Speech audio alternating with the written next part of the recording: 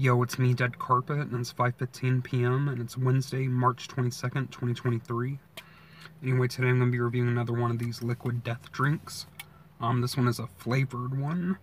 So yeah, they had 3 flavored ones, and I got all 3 at the Whole Foods grocery store.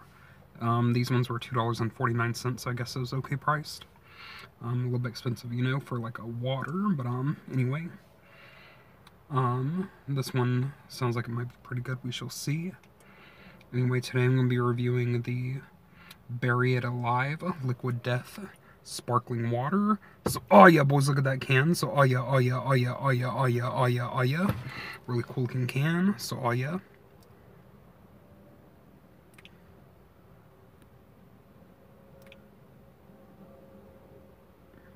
Has a gold top with a gold tab. Bombs a Best By date and production code. Best by November 18th, 2024. So it's still fresh for a while. It says Liquid Death, Bury It Alive, flavored sparkling water. It shows their Liquid Death logo. It looks like a melting skull. I guess he's like a liquid, you know, because it's Liquid Death. But yeah, 19.2 fluid ounces, 568 milliliters. Murder Your Thirst. Has the same thing on this side. It has SKU, the ball logo, and some other codes. Recycle or die. Average aluminum can contains 70% recycled material. Average plastic ball contains only 3%. Has a recycling logo.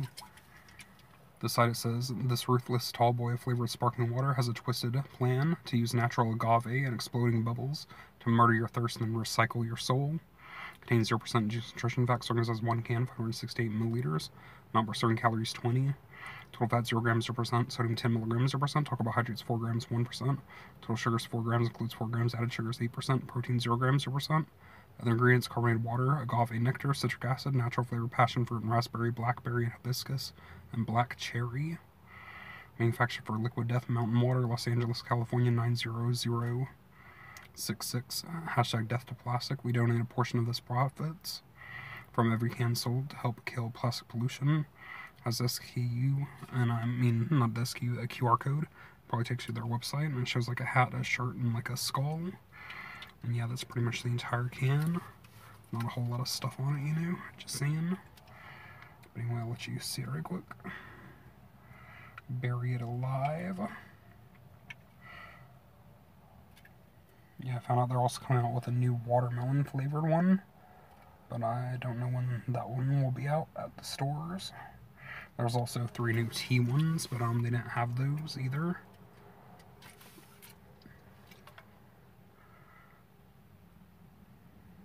Other codes and SKU. A little bit hard to see. Has the same thing on this side.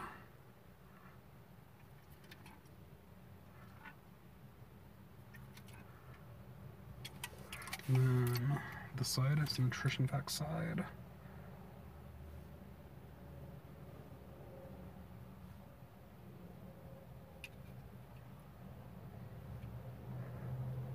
There's the QR code. Yeah, that's pretty much the entire can, so now I'm going to show off the can up close right quick, so hold on a minute. The Bury It Alive Liquid Death Sparkling Water. Really cool looking can. Very reflective in chrome. Very metal, you know. Gold top, gold tab. Best by November 16th, 2024, so it's still fresh for a while.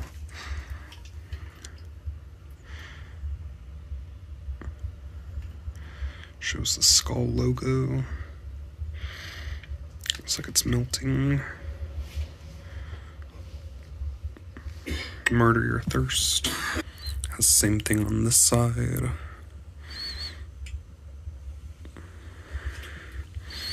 Then this side's the ball logo and stuff, and the SKU. Recycling stuff. And this side is nutrition facts and stuff. Other ingredients, distributor information, QR code. That's pretty much the entire can, so now I'm going to finish my review, so hold on a minute. Okay, I shut off the can up close. I'm going to shake it up a teeny bit, open it, taste it, and give my review for it, so hold on a minute.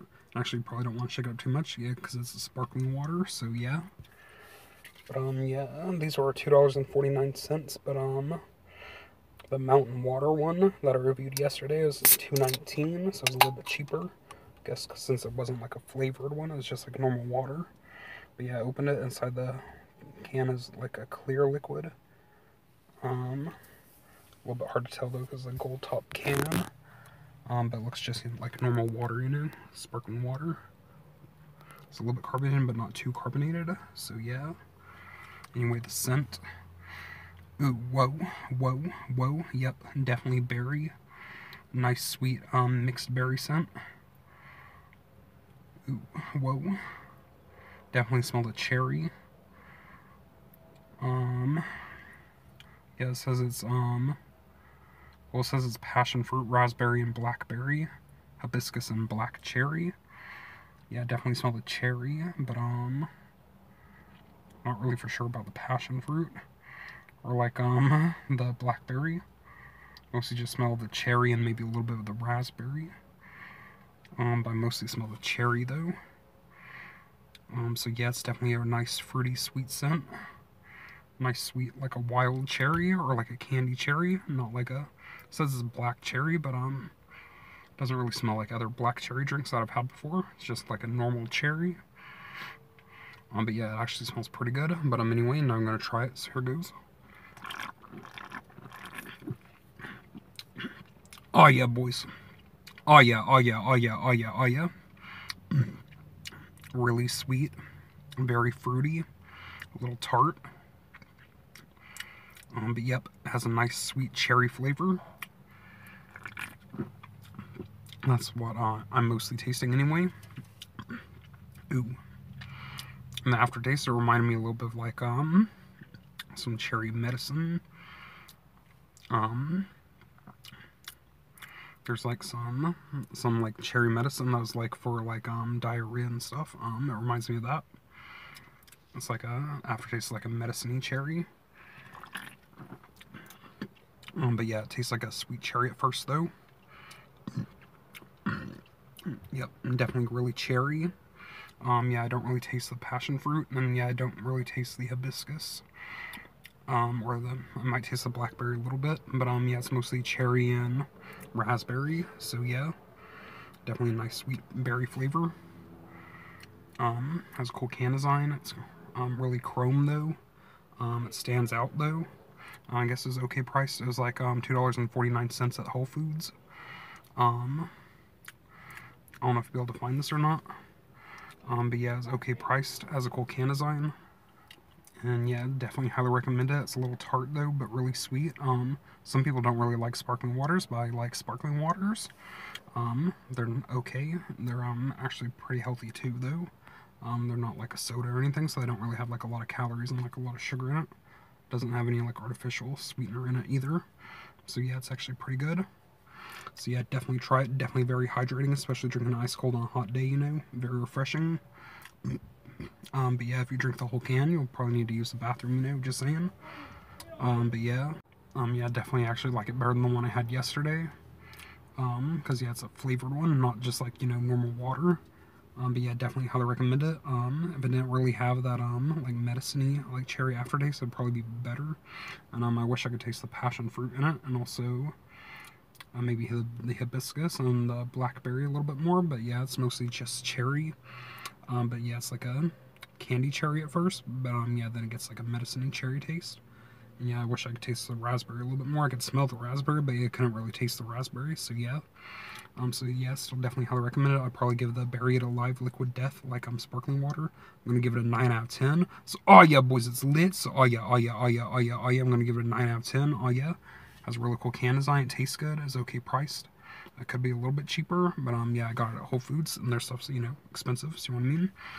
But yeah, you might be able to find it a little bit cheaper, like out at Walmart or something. I don't know. But yeah, definitely be on the lookout for it. It's pretty good. So yeah, I'm gonna give it a 9 out of 10. Anyway, my next review, I'm gonna be reviewing, I think the mango one of these or the lime one. Not really for sure which one. So anyway, still gonna review some more videos. Thanks for watching. See you guys later. Peace out and bye.